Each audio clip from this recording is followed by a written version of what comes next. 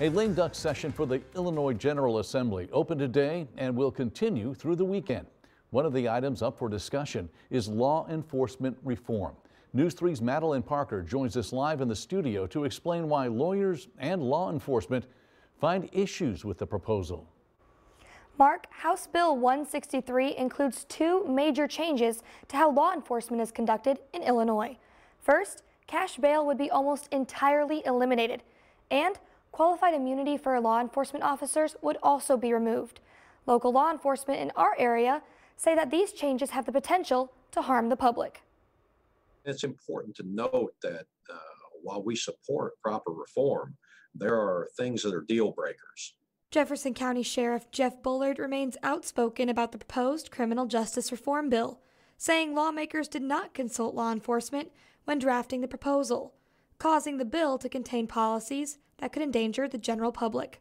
Anything that threatens public safety, anything that jeopardizes officer safety in reform, we will oppose. If the bill passes, two major policies would be in place. Calling it an abolishment of cash bail, it's not quite that. It has some exceptions, but the other is eliminating qualified immunity for law enforcement when they engage in misconduct, so that they could be sued. SIU School of Law Associate Professor Jennifer Brobst says cash bail disproportionately affects lower-income communities.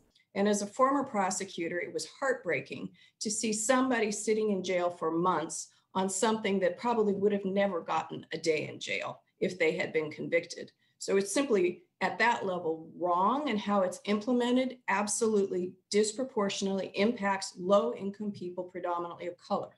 However, Brobst agrees a new system must be put in place for accountability, rather than eliminate the system altogether. But the problem is that if you eliminate bond and don't provide a sufficient alternative, will people commit other crimes? Probably. Sheriff Bullard says if cash bail is eliminated in Illinois, the state would operate much like the juvenile court system, which he describes as broken and flawed. It has very little accountability or consequence for juvenile offenders in this state.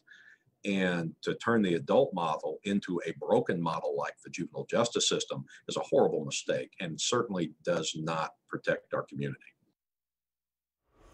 Both Brobst and Sheriff Bullard say that the criminal justice system can be improved, but this legislation has the potential to remove law enforcement's ability to protect the public and create more tension. Live in studio, Madeline Parker, News 3.